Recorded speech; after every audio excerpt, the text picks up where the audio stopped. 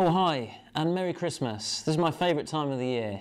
And one of my favourite things about Christmas is Christmas songs. And most of the best Christmas songs are German, aren't they? O Tannenbaum, Stille Nacht, 99 Luftballon. But my favourite Christmas song is actually a French Christmas song, and that's the 12 Days of Christmas. I don't know what it is in French.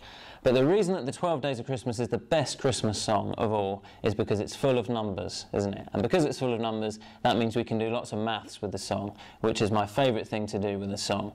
So the thing that appealed to me most about 12 Days of Christmas as a kid was which gift in the 12 Days of Christmas do you get the most of? Because that is the most important thing about Christmas, isn't it?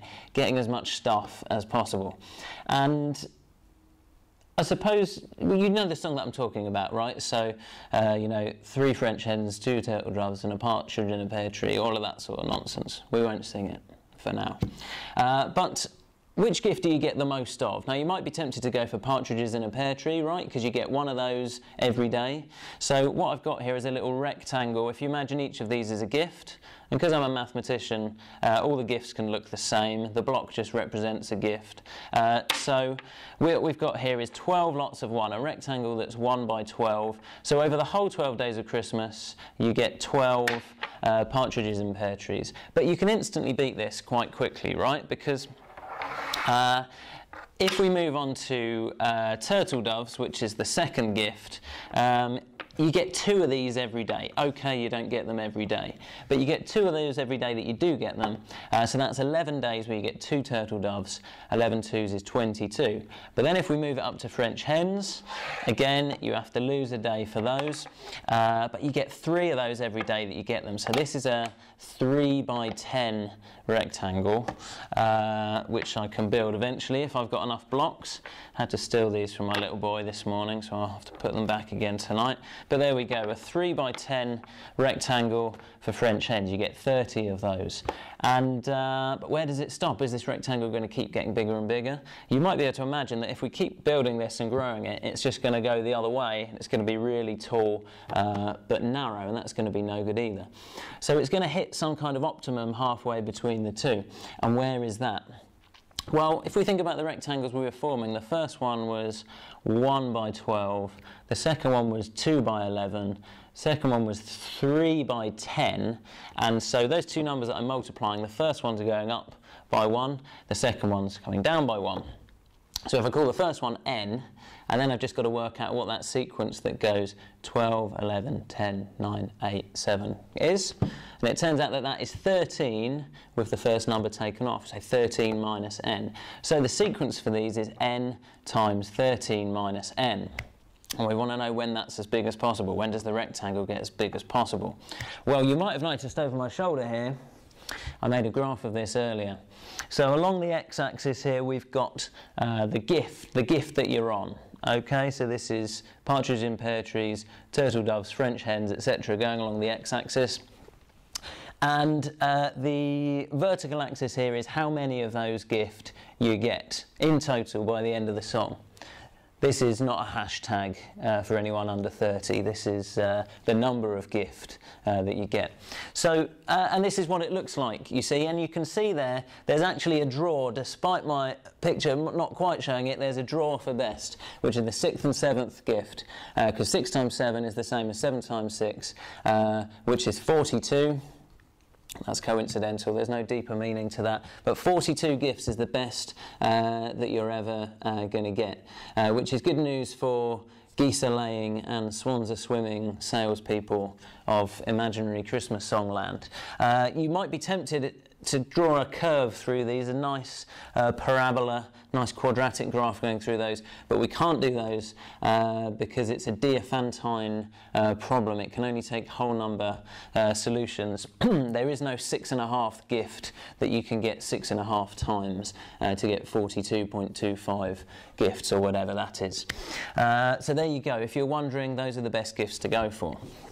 Now, I can't believe we got this far through the video without at least having a bit of a sing-song, so You know, we're all familiar with this song. On the first day of Christmas, my true love gave to me a partridge in a pear tree. Sing along at home. On the second day of Christmas, my true love gave to me 2 French hens, 2 turtle doves, and a partridge in a pear tree. It helps if you know it. On the third day of Christmas, my true love gave to me 3 French hens, 2 turtle doves, and a partridge in a pear tree. This is quite tiresome, isn't it? And this song is going to go on for a long time. I was meant to get this video down to about 10 minutes as well. So really, we need a quicker way of getting to the end, don't we? A mathematician doesn't want to go through the whole thing. A mathematician wants to say, how many gifts do you get on the nth day? So this is what we're going to work out next. Now, if we think about just any given day, let's say the third day of Christmas, what you get on the third day of Christmas is you get 3 gifts, and then the 2 gifts again that you had the previous day, and then you get the 1 gift at the end of that, the partridge in a pear tree, don't you? So this is the third day, you actually get 6 gifts altogether, 3 plus 2 plus 1. And 6 is a triangular number, as is 1, as is 3, 6, and the next one will be 10. These are triangular numbers, the sum of the natural numbers up to a given point. And usually you'll see the triangular numbers drawn like this, kind of an equilateral triangle.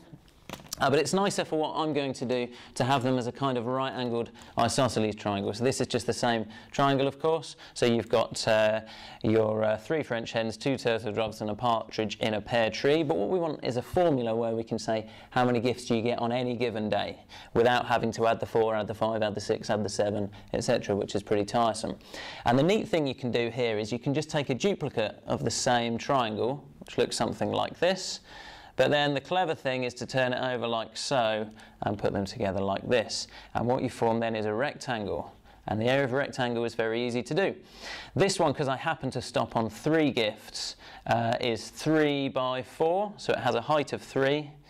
I would point to that if I could, up here, and it has a width of 4, and that's because I happen to stop on the 3rd gift. If I'd stopped on the 4th gift, it would be 4 high and 5 wide. If I'd stopped one earlier, it would be 2 high and 3 wide. So the width is always going to be 1 more than the height, and the height is whichever gift you've stopped on, or indeed whichever day of the 12 days of Christmas you've stopped on. So the formula for area of a rectangle is simply width times height. It is the day you're on high and it's the next day wide, but of course that's 2 of the number that we're after. We just want 1 triangular number. So we're going to do the day you're on times the next day and halve that. And this is the formula for triangular numbers, or the sum of natural numbers up to a point, which is a half n times n plus 1. So next time you're at carol singing, if you want to get quicker to the end of this song and get your money a bit more quickly, you don't really need to sing it right the way through to the end. You can just use that next time. Something like, on the nth day of Christmas, my true love gave to me 1/2 times n plus 1 gifts cumulatively. Merry Christmas!